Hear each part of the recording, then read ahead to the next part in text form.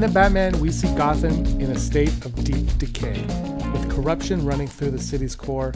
From the police force to politicians, no institution was untouched by the rot. In interviews, Matt Reeves made it clear that his version of Gotham was going to dig into the corruption even more in the sequel. He's talking about exploring parts of Gotham that Bruce couldn't anticipate in the first film. This idea of hidden corruption makes the Court of Owls a perfect fit for the Batman 2.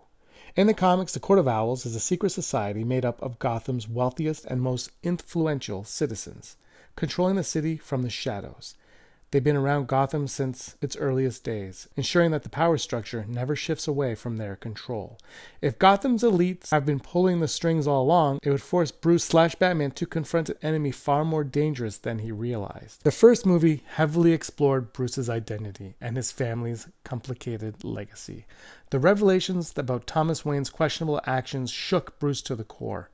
Now, imagine the Batman 2 revealing that the Wayne family's involvement in Gotham's dark history goes even deeper than with connections to the Court of Owls. Matt Reeves has emphasized that Bruce Wayne is still early in his journey as Batman, learning hard truths about Gotham and himself. If the Court of Owls were behind some of the corruption his father tried to escape, this would add a personal stake for Bruce, unlike any villain we've seen so far. It would push him to not only fight crime on the streets, but also grapple with his family's legacy and Gotham's systemic corruption. Matt Reeves has spoken about his love for detective elements of Batman, describing his Gotham as a noir city filled with secrets. The Court of Owls fits perfectly into this tone. They operate from the shadows, making moves behind the scenes, and their very existence is hidden from most of Gotham, even treated as a myth by some.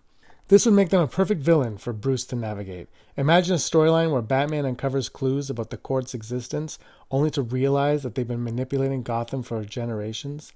This wouldn't just be a physical threat. It's an intellectual and psychological battle for Bruce as he uncovers a dark truth about the city he's sworn to protect.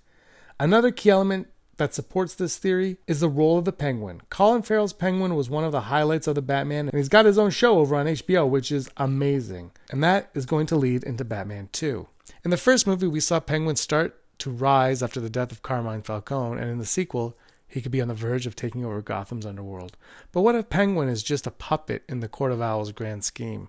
The court has always been portrayed as manipulating Gotham's criminal enterprises to maintain control. With Falcone gone, the court could see this as the perfect opportunity to tighten their grip on the city, using figures like Penguin to do their dirty work while staying hidden. This would allow the Batman 2 to continue the noir, crime thriller elements of the first film while raising the stakes. Finally, let's talk about the Talons, the Court of Owls' deadly enforcers. In the comics, Talons are highly trained assassins, some even resurrected through secretive means, making them nearly unstoppable. Introducing the Talons into Batman 2 would elevate the physical threat to Batman while maintaining the grounded tone that Matt Reeves has created. This wouldn't just be a battle of wits, but a brutal physical test for Bruce as well. Imagine Batman going up against a Talon, an enemy that knows Gotham as well as he does, perhaps even better. The Talons could serve as the perfect physical embodiment by the court's control over the city, tying the intellectual and action-packed elements of the movie together seamlessly. So, will the Court of Owls be the main villain of Batman 2? While Matt Reeves hasn't confirmed it, the groundwork is all there. Gotham's history of corruption, the Wayne family's legacy, the rise of Penguin, and the detective noir tone all point towards the Court of Owls being the perfect next threat for Batman to face. It's a story that's personal, dark, and will test Bruce Wayne in ways we haven't seen before.